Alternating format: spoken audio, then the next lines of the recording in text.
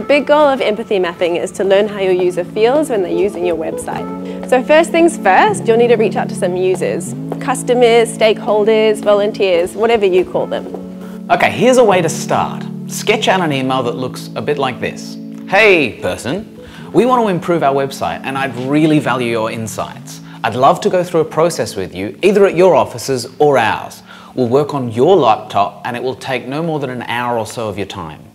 Here's a few times that work for me, but what's easiest for you?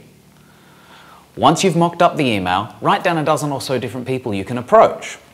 If you're looking to increase your customer base, work with a customer who loves what you do. But remember, they might want to hold back on negative feedback because they don't want to hurt your feelings. If you're looking for honest feedback, it's best to work with a customer who's impartial. Or better yet, someone who's complained in the past. It can be great for a customer like this to hear, "We're listening, please give us your feedback, we'd love you to help us fix things." Our goal is to learn, and you can learn a lot from your critics.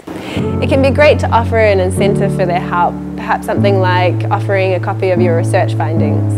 You're not trying to bribe people, you just want to show your appreciation for their help. Some people will just be flattered that you'd like their help. This activity works best with different people, so you get a range of perspectives. Multiple opinions helps you see what patterns emerge across different experiences. Not all of your users will want to be involved, but if lots do and you have too many keen users on your hands, that's okay. You can just tell them that you're at capacity for the moment.